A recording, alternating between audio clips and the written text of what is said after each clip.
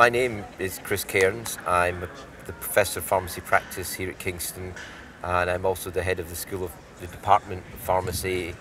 Uh, my job is really, as a Professor of Pharmacy Practice, is to lead on pharmacy practice issues, both teaching and research, because the vast majority of our students become pharmacists at the end of the day.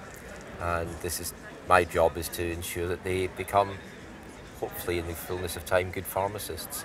My other main job as head of department is to look after the administrative and managerial issues associated with the School of Pharmacy. That includes things like getting our courses accredited with the regulatory body, dealing with fitness to practice issues for the pharmacy students who are considered as student healthcare professionals, and coordinating the staff in the school. My background is not traditionally that you would associate with an academic. I worked for 30 years in the National Health Service as a pharmacist in hospital, finishing up as a chief pharmacist in a very busy inner city hospital, where I also worked as a general manager for clinical support services. A fairly big job. We had a budget of about £25 million, which is a fairly large responsibility in addition to professional responsibilities. I have actually taught pharmacy students, particularly at postgraduate level, and pharmacists and pre-registration pharmacists for a long time during my career. And I moved into academia about in 2004 as a chair in pharmacy practice. I am a pharmacist, obviously, and my job really is trying to nurture the next generation of pharmacists. There are 3 accredited courses associated with pharmacy here at Kingston. The main one, which is the largest number of students, is the M.Pharm programme, or Masters of Pharmacy programme, where which is the traditional pharmacy route to qualifying as a pharmacist. At the university, we teach the first 4 years of the whole programme, and students graduate with a master's degree of pharmacy. Having done that, they can then go on and do the 5th year of training for a pharmacist as pre-registration training before they would fully register. In addition, we have 2 other courses with smaller numbers. One for students who perhaps haven't done as well at school, and that's a foundation degree in pharmaceutical and chemical sciences. That is a 2-year programme, and the successful students on that programme can enter directly into the 2nd year of the pharmacy programme, and would then go forward on to gaining their M.Pharm. We also run a course for pharmacists from outside the European Union who wish to re-qualify in the United Kingdom, and that's a diploma programme that runs over a single year. Students who are successful on this overseas pharmacist programme can then move forward to do their pre-registration training, and subsequently, if they pass the registration exam, will register as a pharmacist in the United Kingdom. What makes Kingston's pharmacy courses different? I think the big difference is we're very patient-focused. Pharmacists, at the end of the day, whether they work in community pharmacy or hospital pharmacy, their job is to help look after people who are unwell. Their expertise in the science and application of medicines is how they do that.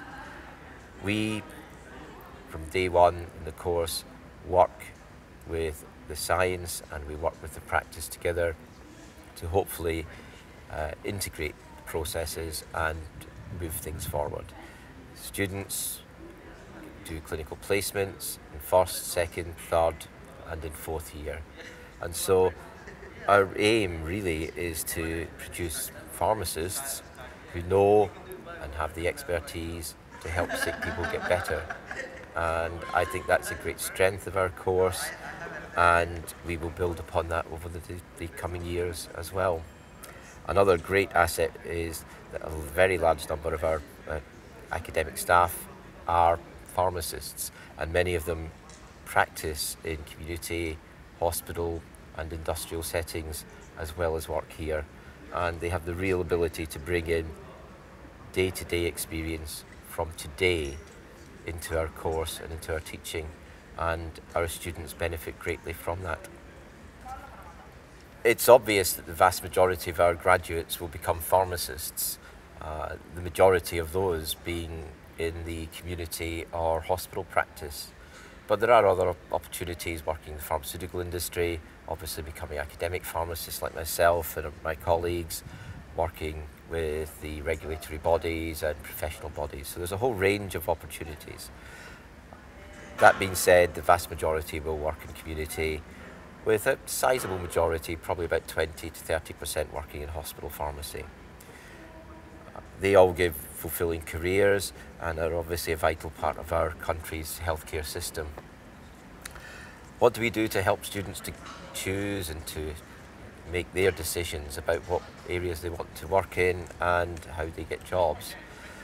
Well, obviously the placement program is very helpful. It allows the pharmacy students to see what pharmacists do and how pharmacists contribute to the healthcare system. It gives them opportunities to decide whether they want to work in the community or the hospital sector.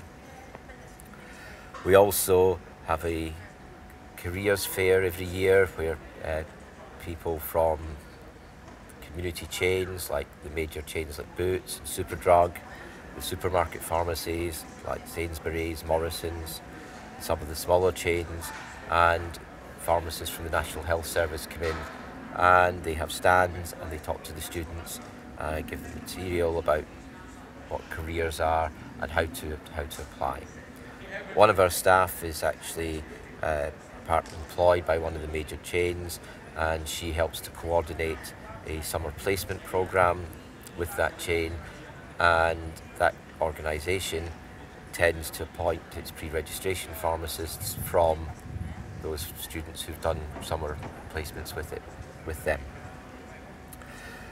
We also encourage the students to work together, and there's a couple of student bodies for pharmacy students, the Kingston University Pharmacy Students Association, KUPSA, and the Kingston branch of the BPSA, British Pharmaceutical Students Association, and we encourage and support them, and they run a whole range of individual events as well, many of them orientated about future careers and professional issues. Last but not least, particularly our third and fourth year students are invited to attend the local pharmaceutical forum meetings that are run by the profession, and there are meetings actually held at Kingston which the students are welcome to come along to. They get the opportunity not only to develop themselves but also to meet pharmacists from a whole wide variety of branches of the profession.